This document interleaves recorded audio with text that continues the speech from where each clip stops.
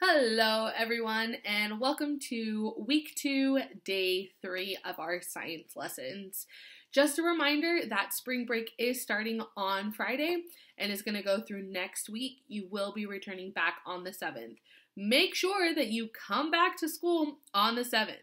And when I say come back to school, I mean back on the computers because we are starting learning again on the 7th.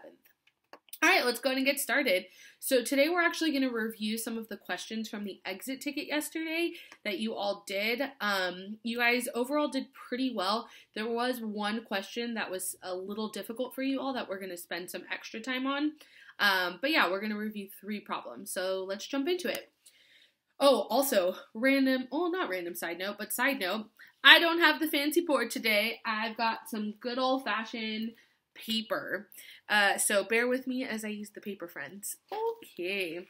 So looking at our first example. So in the first exit ticket, we were looking at not the first exit ticket, but the first Punnett square problem, we were looking at sickle cell anemia. Now, sickle cell anemia is a disease. Well, actually, let me go back here. Sickle cell anemia is a disease that causes the shape of people's blood cells to be a different shape. And unfortunately, that causes a lot of problems in their bodies.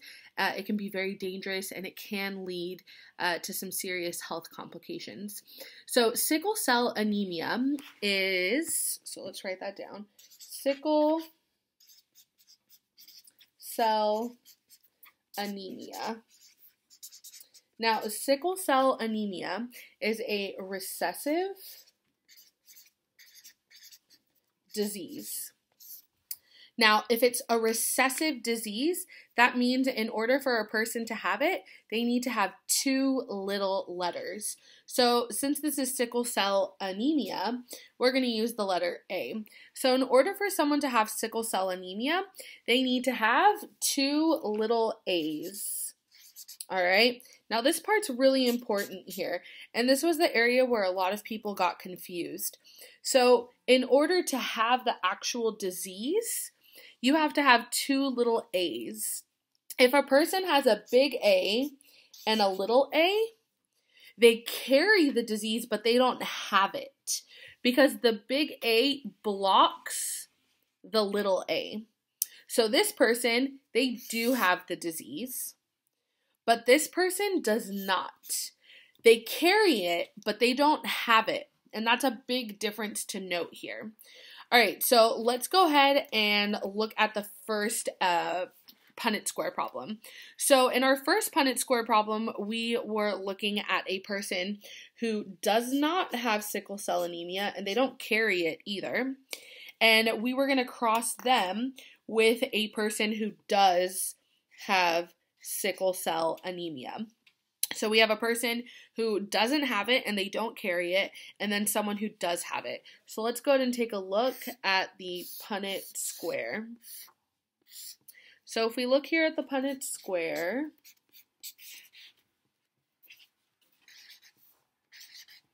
we can see that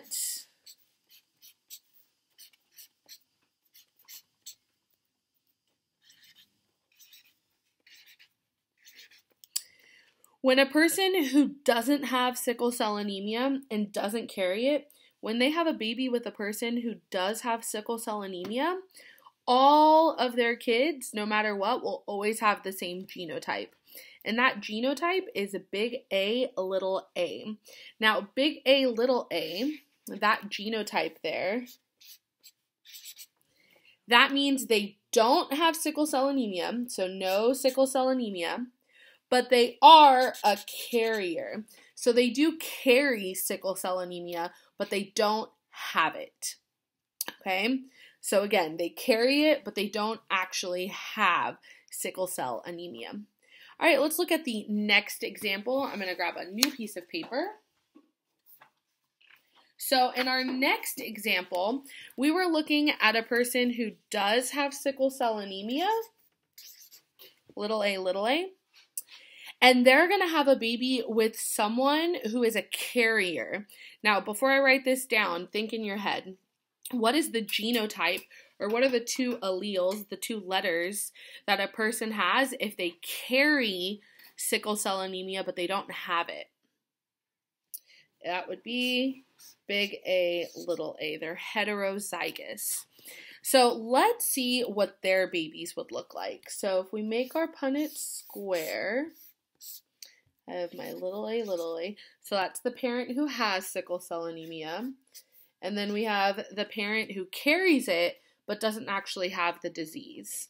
So they carry it around, but their health is completely normal because they don't actually have the disease. They're not sick with it.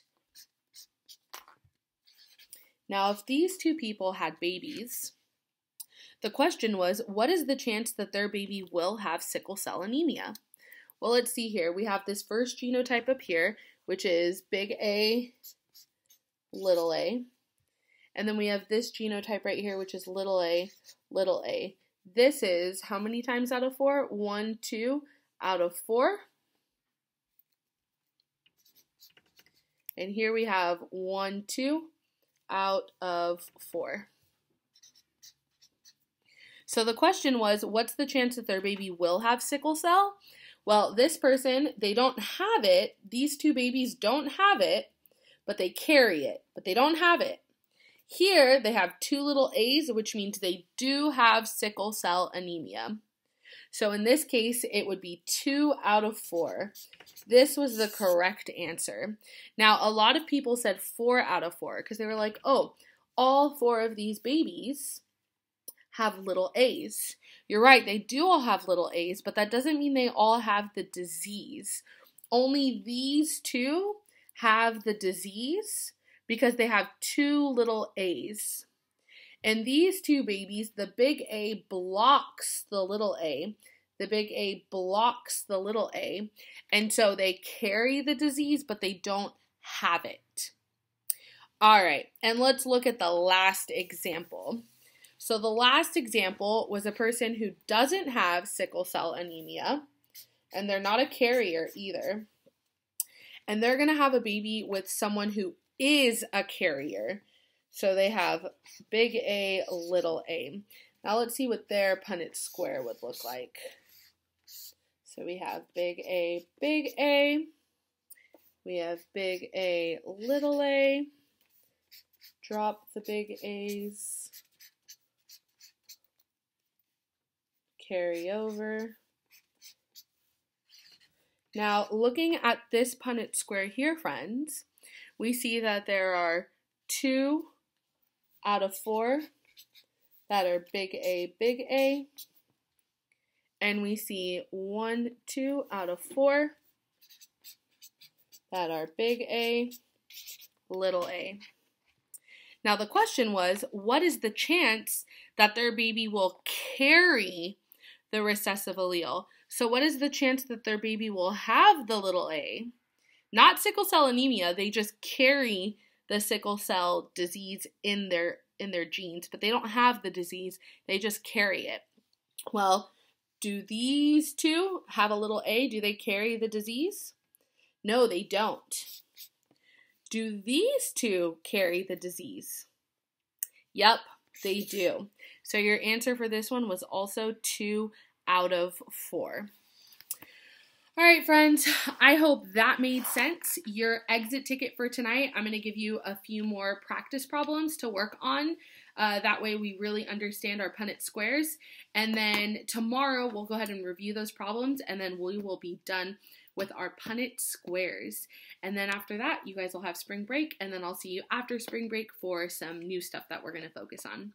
All right, friends, I hope you have a great day. Don't forget to do your exit ticket. Please, please, please. That's a part of your grade, and if you don't do it, your grade is going to go way down.